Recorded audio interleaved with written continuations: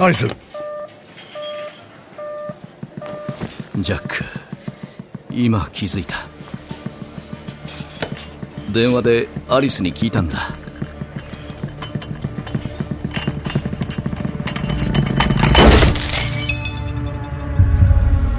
俺はバイオロイドだった。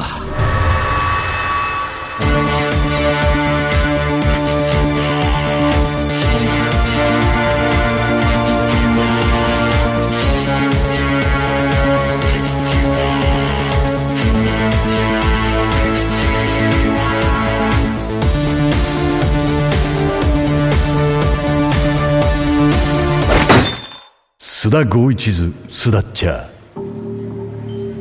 アクト6。俺はバイオロイドだった。あの不審船の化け物と俺は一体化したんだ。クリス。スナッチャーは我々の神だ。スナッチャー。バイオロイドの完全体、それがスナッチャーだ。アリスは神なんだ。すごいな、ジャック。君の妻は神だぞ。神だと？彼女は俺の妻だ。他の何者でもない。違うな、ジャック。違うだと？お前、その目は何だ？次の人類だ。クリスじゃない。お前はバイオロイド。クリスは死んだのか？俺の中で融合している。クリスの人格はハートの奥で生きているんだ。目的は？繁殖すること。人類の代替だ。この世界を支配するのか？いや、そうじゃない。ジャック、分かってないな。妻が神のくせに全然理解していない。繁殖させることが種の保存となる。動物と同じだ。繁殖とはどういうことだ？人を媒介して宿主を探す。だから人を殺す必要がある。クリスを殺したのか？生命としての寿命は尽きている。だが精神的な印象としてはずっと生きている。問題あるか？違うな、化け物。印象を学んでも人の真似はできない。いいか、これがわかるか？トランプだ。ジャック、あんたが得意なブラックジャックだろう。一戦しよう。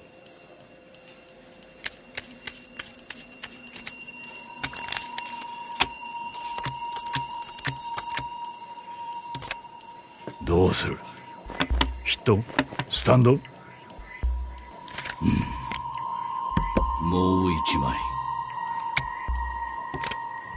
20。スタンド？いや、ストップ。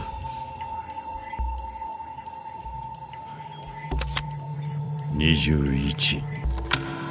ブラックジャック。やっぱり強いな、ジャックはいつも負けっぱなしだ。もういいだろう。あんたが強いことは証明された。もちろん俺はいつものように真剣勝負で挑んだ。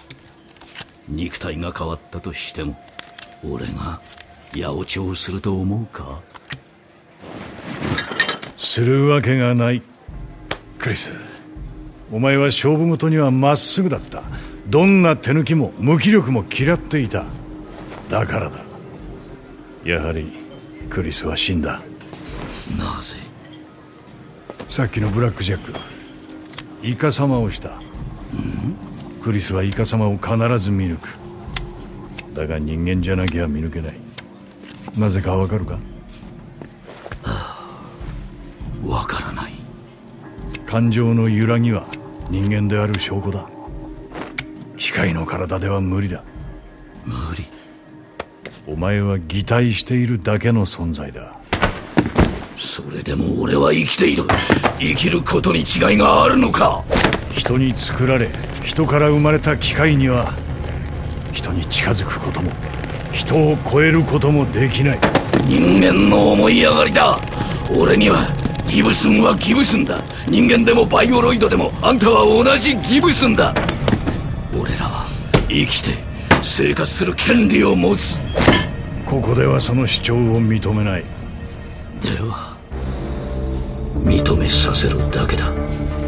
人を超える必要があるのか。共存を拒むのは人間なんだ。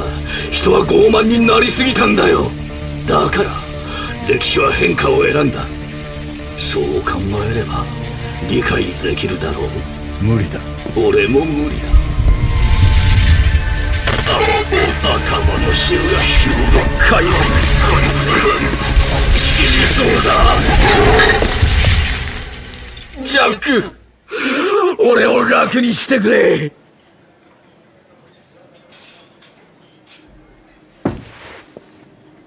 ああ、最後に言い残したことは。ジャック、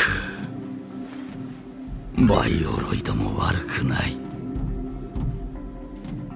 人間の時より楽だった。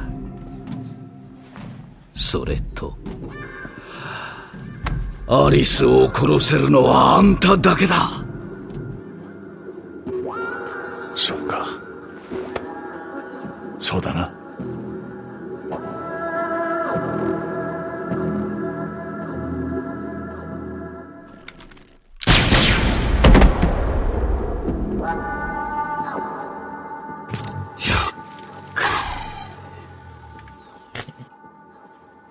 潜入終了だ。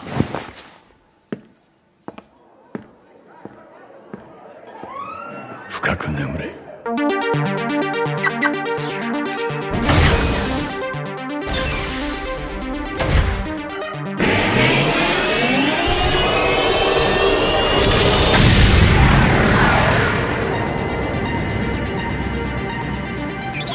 ジャック、目的地は？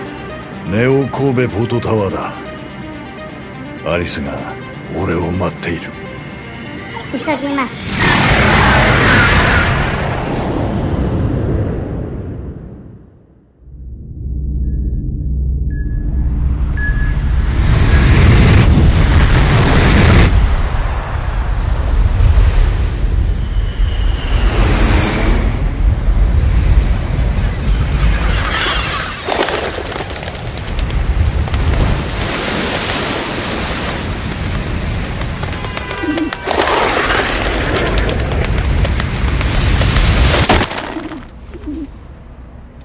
ご主人のような優秀な人材の働きがネオ神戸の発展を妨げます。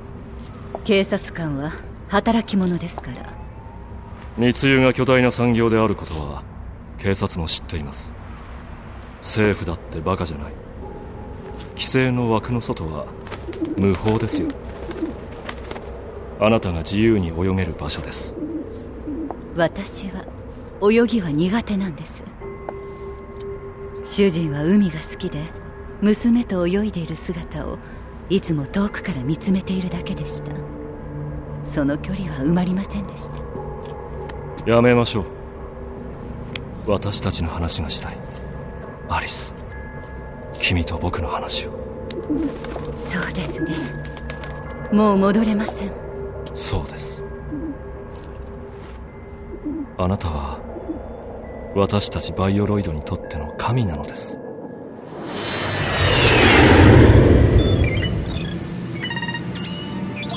ジャック、不審船の記録が解析できました。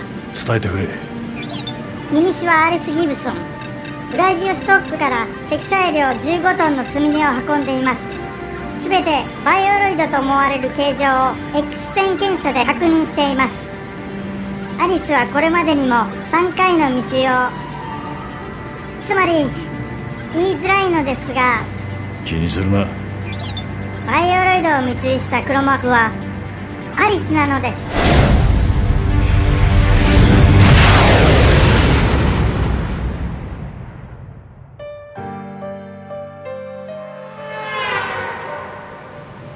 孤独に死ぬ日が来たとしてその瞬間を恐れたことはない。そもそも孤独とは何か。刑事という仕事は正義という名のもとに人々の前に立ち平和と安全のために命を捧げることだ。私は常に死ぬ瞬間を覚悟してこの仕事に身を捧げてきた。全てを犠牲にして全てを顧みず。アリスが私の元を去った理由も分かっている。何もかも。もう一度君の顔を見たい。もう一度君の体に触れたい。もう一度君と一緒に。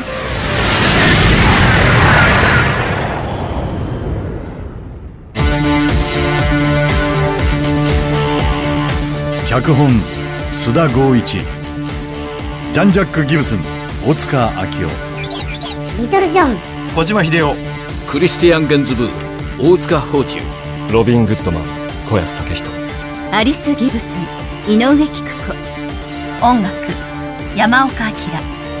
イラストキャラクターデザイン吉岡聡。演出村田修陽、企画プロデュース小島秀夫。このドラマはフィクションです。